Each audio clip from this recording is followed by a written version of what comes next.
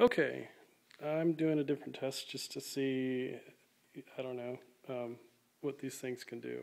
I've got a toy train, a roller tape, and a Nerf gun, and I'm going to see if these two 64 millimeters on a 4-cell will push them away. Here we go.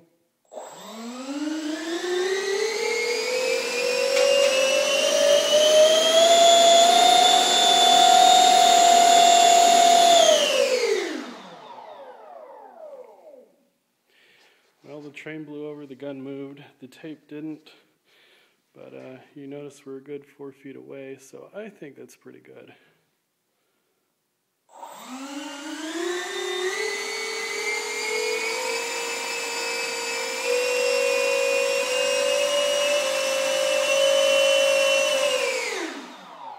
I think it needs wheels.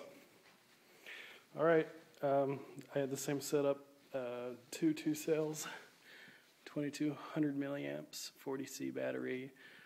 Those are two 64 millimeter, 4000 kV Wicked outrunner motors. And I have two 40 amp pentium escs in there.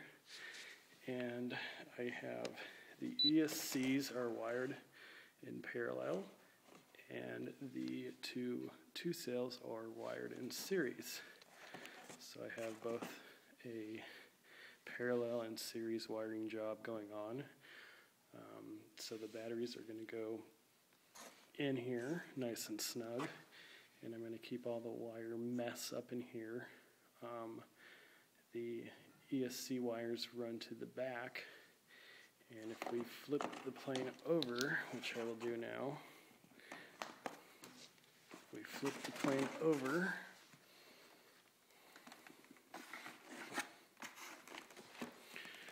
I have all of our connections to the receiver right up behind the EDF fan. So there you have it.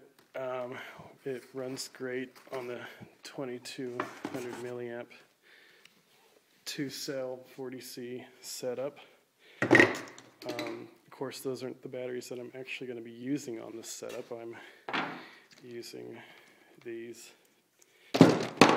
3000 milliamp batteries, which are supposed to kick out, I think, 120 amps as opposed to the 88 that the other batteries were. So they're heavier.